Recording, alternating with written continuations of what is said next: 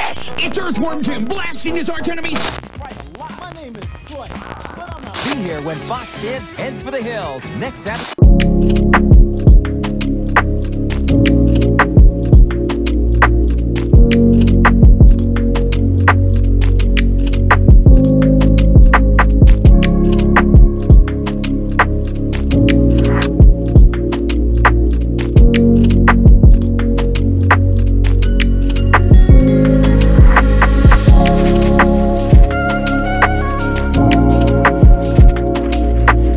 What's up, guys? Welcome back to the channel for a vlog review kind of thing. A lot of questions about the G-Racing shifter, and that is what we're going to be covering today. I'm going to try to keep it short, not a super in-depth review, because there's not really a ton to dive into when it comes to a single product like the short shifter. So just to get you guys up to speed, this is a 5-speed shifter, 5-speed transmission for my NC, and I have a NB Miata shifter in the car, and it works fine. It shifts, it does everything it's supposed to. The real magic here is the throw of the shifter, the weight and the feel, which is something that I've absolutely loved driving.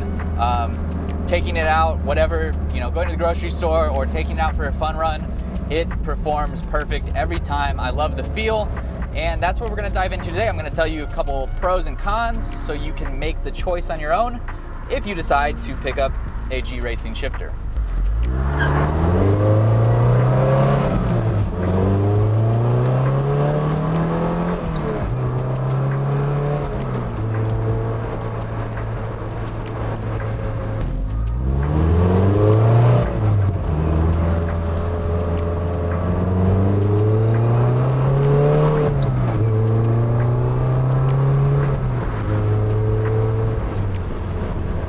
So let's start off with why I chose to go with a short shifter for this car. Now, in the NC Miata, I've driven a 6-speed, driven the 5-speed, obviously, because that's what I have. The shifter in the car is honestly perfect. There's nothing wrong with it. If you're daily driving it, if you're tracking it, it's perfect. It's a really, really good shifter. And a lot of people, wondered why I did it. Why do you change it out? Because with every modification you do for a car, it's supposed to make it better. With this short shifter, I would say it makes it better if you're driving it really aggressively, but for what I wanted was I really love a notchy, harder, you got to put some effort into shifting the car, and that's exactly what this does. The throws on this are a lot shorter than the stock, not by a ton, but it's definitely noticeable. You get a little bit more click into gear when you're shifting through, and it just feels really nice. It feels like you're driving a race car, essentially. And I'm not saying that this is a race car or anything, but I like to feel that way while being comfortable. That's why I like to have springs or coilovers on my cars. I like to have them a little bit louder. It's just, as a car guy, that's my preference. And I chose to get this shifter because I just love the notchy short throw shifter kits that they have. There's not many for the Miata, but this one definitely hits all those marks for me. So I really can't complain about the price. I mean, at this point, it's been totally worth it, and I've loved every bit of it.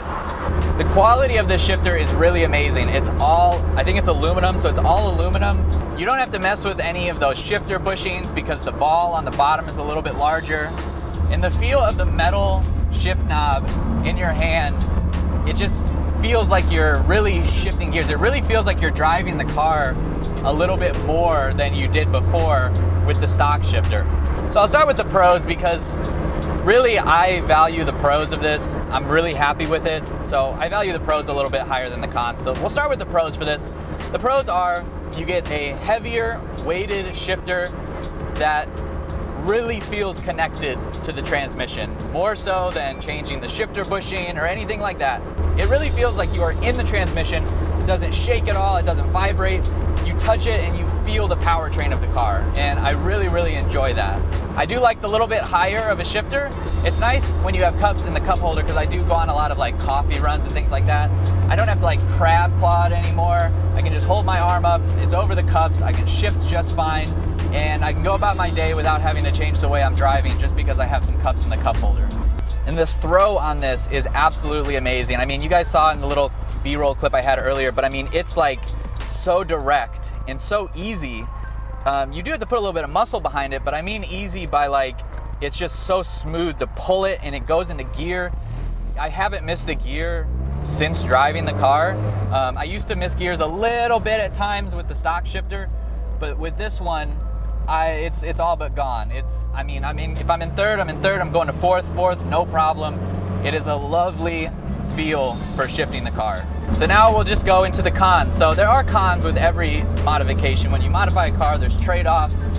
That's just the way it is. If you put on coilovers, your ride gets stiffer, but you get a little bit more turning capabilities and the body roll is lessened.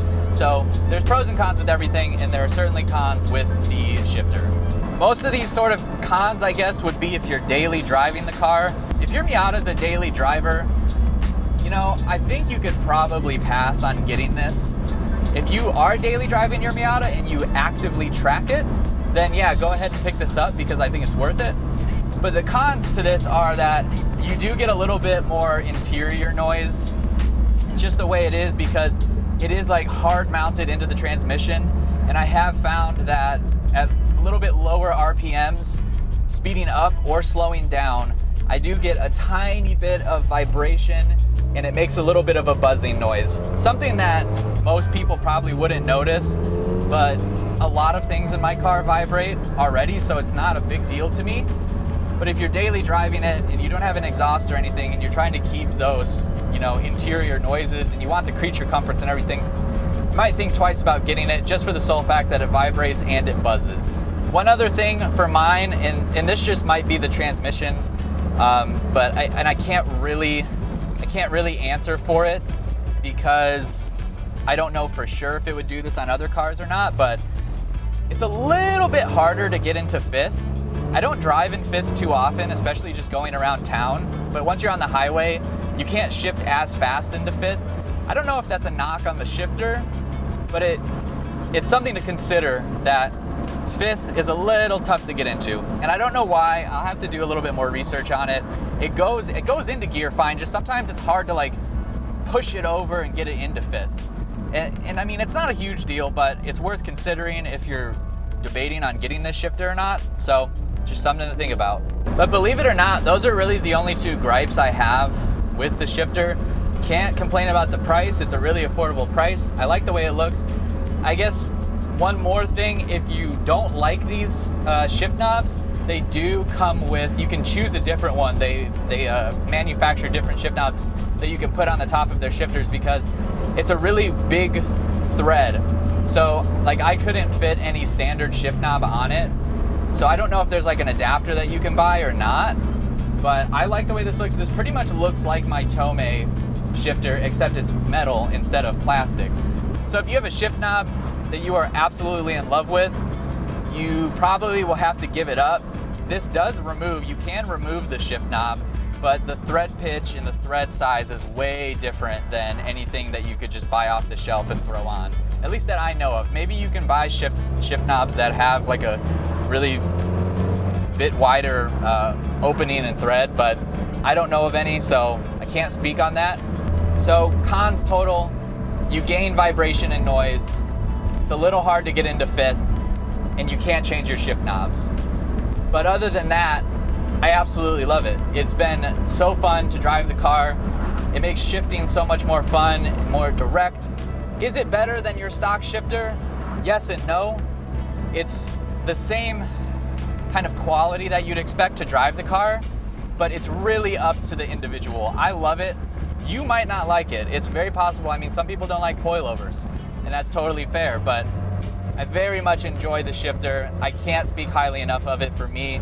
I have yet to take it to any like track racing or anything, but I have driven the car hard, and it's really a joy. I don't miss gears. It shifts really, really quickly. I haven't tried like flat foot shifting with it or anything like that because I'm not a huge fan of the flat foot shifting. It's a little aggressive, believe it or not. Like it's sometimes when I do it, it's like you're drag racing, but you're not drag racing. So I don't really use it for that too often.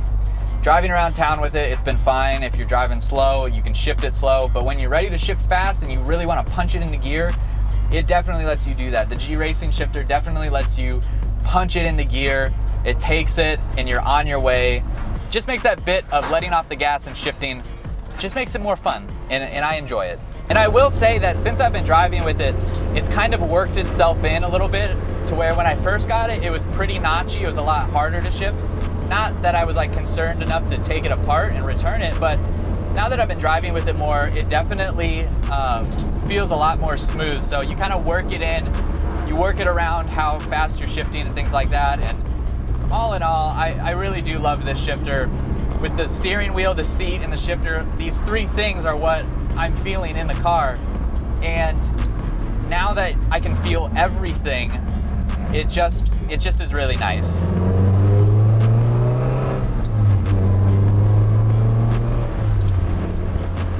So thanks so much for checking out this video, guys. I know it was a little bit shorter, not a ton going on in this, but I just wanted to take a minute to do a little review on this shifter because I know a lot of people have asked about it. Some people were like, you ruined the best shifting experience ever, which I would argue that every day of the week. And some people were really curious to pick one up. So I hope this video helped you make a choice on whether or not you might want a shifter for your car. One other thing, I guess, just to note now that I'm looking at it, I did have to modify the shift boot. So if you have like a really nice shift boot, maybe put your old one on because you're going to have to like cut the top to get it to fit. But that's just cosmetic stuff. And I think it looks fine. It's a little bunched up on the top, but it's really not that big of a deal.